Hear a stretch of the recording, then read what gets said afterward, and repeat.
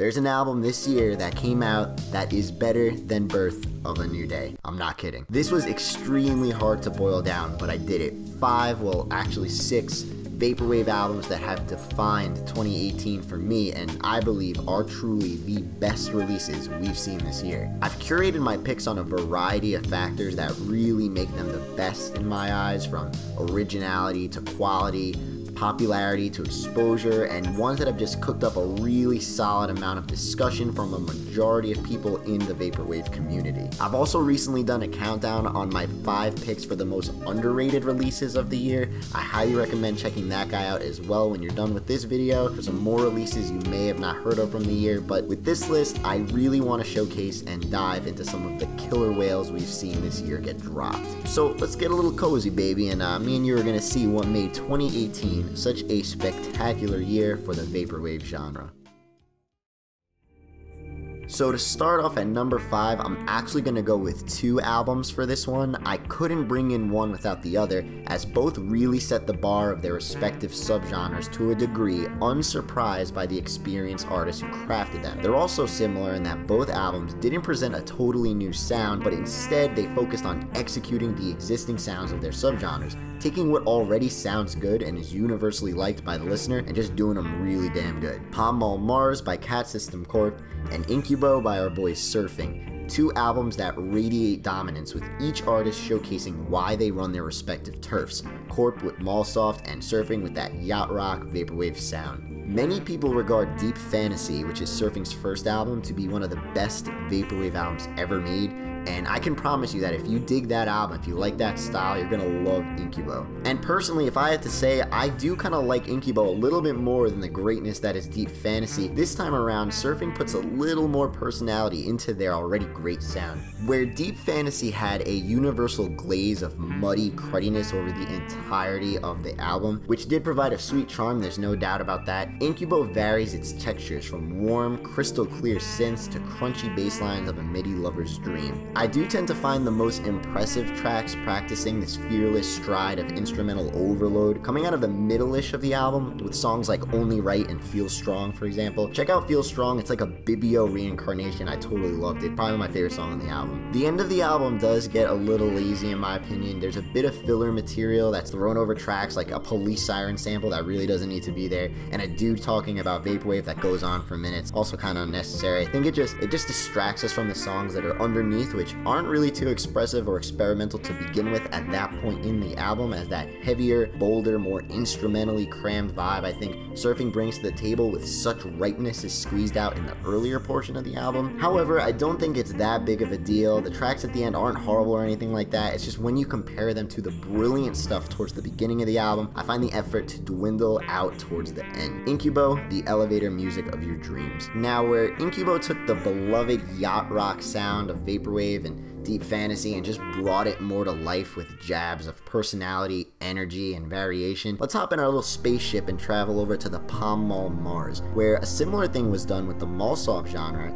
and to bettering its predecessor, the OG Pall Mall, released back in 2014. Mallsoft legend Cat System Corp welcomes you to an unparalleled, top-notch shopping experience for your intergalactic travels. Mallsoft is one of my favorite subgenres of Vaporwave, as I really appreciate its upfront and direct mission of bringing you to a certain place in time, in this case a mall obviously, or any other large shopping center, and good Mallsoft in my opinion can be judged on how well an artist can bring that concept of a too good to be true shopping mall to life. How does the artist tweak and play with volumes and levels of sounds to really encapsulate you into a over-romanticized shopping haven? How do they separate the foreground of instruments with the background of shoppers and other well-known Mallsoft tropes and sound effects to generate this simulation in your mind, body, and soul? Well, with Pall Mall Mars, Corp showcases his status as a Mallsoft giant wonderfully with his control of atmospheric sound engineering, and not sitting too long on one sound compared to the other, where some albums inject way too much reverb and blanket the entire album with that over-the-top, overused, hazy smoke smokescreen filter. Corp goes in and out from subtle side chaining to stretched frequencies, really widening the entire stereo of everything we got going on here, which makes it all seem so much more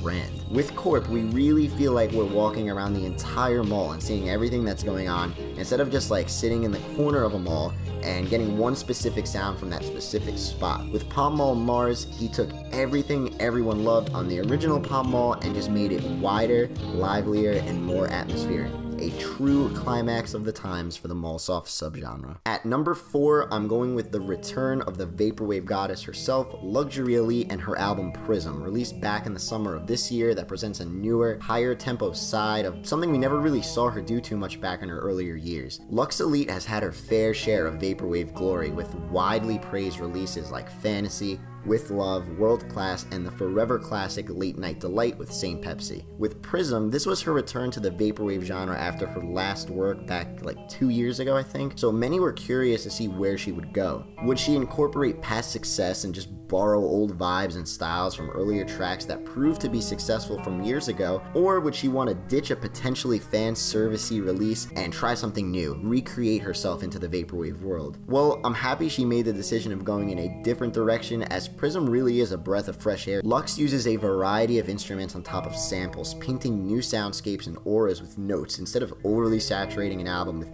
filters to merely do the job. For Prism's case, it feels like we're more closer to Lux Elite's intentions than ever before, and her musical desires are amplified with tracks that ooze a feeling that she really put her heart and soul into making this thing different. It feels more significant, authentic, and something she spent a good amount of time making. The whole album has this 80s cop chase sound to it, with jumpy synths and bass synths, constantly flooding tracks, making you feel like you're always on the move. This album definitely has a consistent style from start to finish, so I can see where some may get bored halfway through the album and find it repetitious and may just want to journey onto something else. But for those who crave that outrun, dreary synth pop style and can sit with it for a little while, I would definitely travel into the universe that is Prism.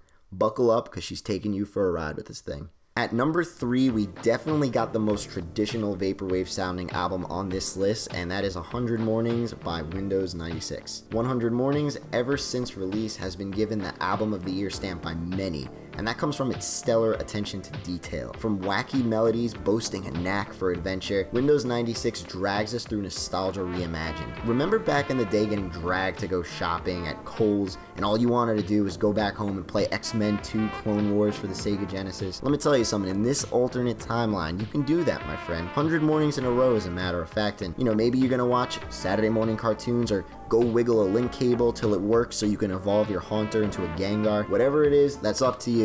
But just remember, the world is yours, as Dr. 96 paves the way for you with smooth, transitional soundscapes, lifting you up from whatever state you could possibly be in and placing you into this half-awakened glaze with its warbly compositions. Windows 96 has been known to deliver, and this is just another release showcasing consistency as an evolving artist. The 2017 release Gradient Horizon was received with great reception as well, and this year's 100 Mornings is an even better tune-up from what Windows did last year. At times, I found the drums and crunchy bass lines on Gradient Horizon to not really fit well with the glistening, delicate flutes and synths it had driving it. Yeah, it created a nice line between sounds at times, but the periodic clashing of vastly different instrumental textures sort of drowns out the benefits each of them respectively had instead of working together. On 100 Mornings, the cooperation between instruments and sounds are really heartwarming. It's tamed, but it's not boring.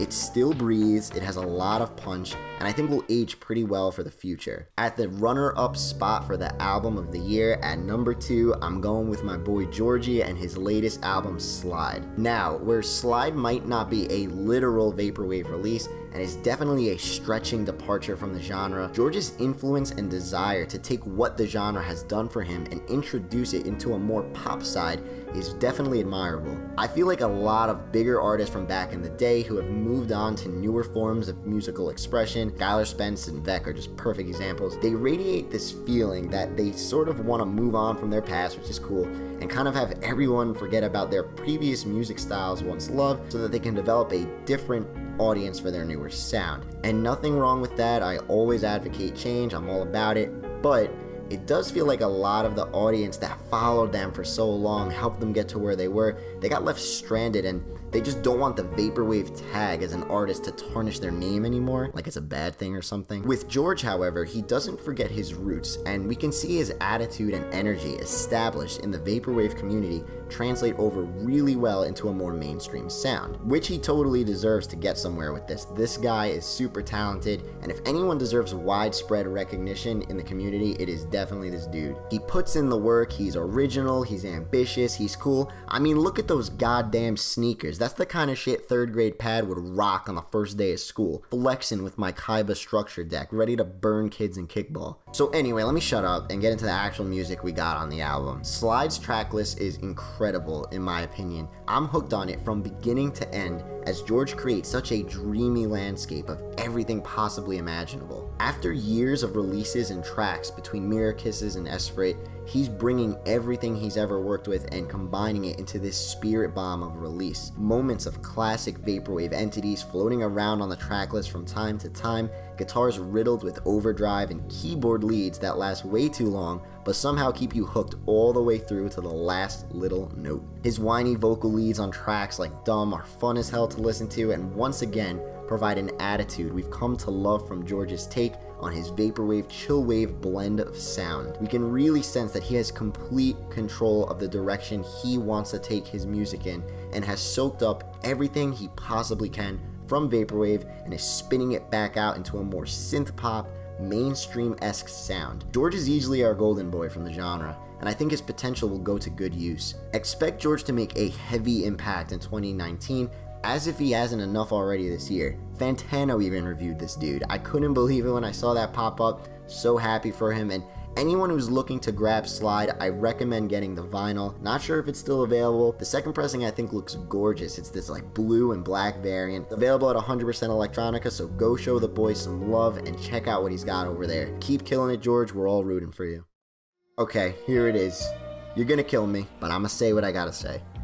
There is a new #1 spot over at Dream Catalog. Birth of a New Day has been dethroned. The City Is My Friend by Remember is an album from early 2018 that has blown my mind upon release, and since then has set the standard so unbelievably high in regards to sound engineering from this side of the Vaporverse. Over at DC, we've seen some incredibly well-produced releases come out over the years. I don't even gotta tell you guys, we all know that. They really are the classic home for that deep, treacherous, fruitful sound of cyberpunk production that is impossible to resist. It's hard to envision something as powerful, innovative, alive, and dynamic as The City Is My Friend come out anytime soon. From the opening track alone, we see such a wide display of frequencies and outputs. Envisioning The City Is My Friend is like a color our eyes have never seen before. Hearing this thing kind of defies all physical boundaries of what we've come to expect with dreamscape, cyberpunk style releases, if you want to call it that. Shockingly enough, from a label known for being the best in the business to make them.